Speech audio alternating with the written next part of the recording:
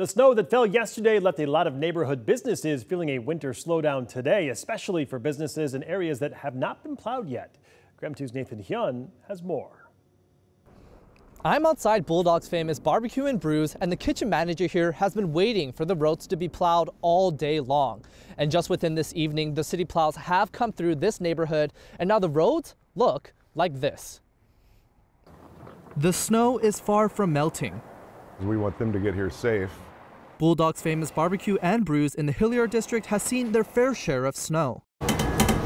Wes Taylor is a restaurant's kitchen manager. It's in an area that city plows scarcely get to. I think the city should do, with the resources they have, they could do a lot more.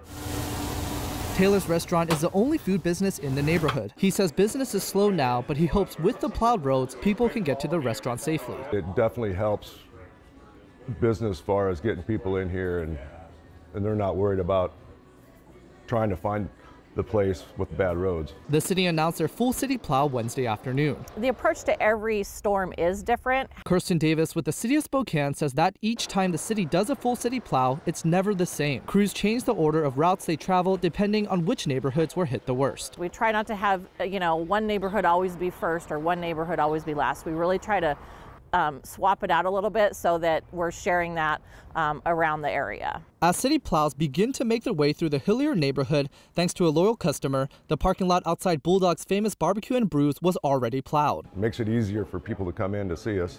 When Taylor pulled up to work this morning, everything was taken care of, and I knew I didn't have to do that extra throwing on the jacket and going outside. It was a happy surprise. And as Kirsten Davis talked about, if your neighborhood hasn't been plowed yet, don't worry. A plow should be coming within the next day or two. In Spokane, Nathan Hyun, KREM 2 News.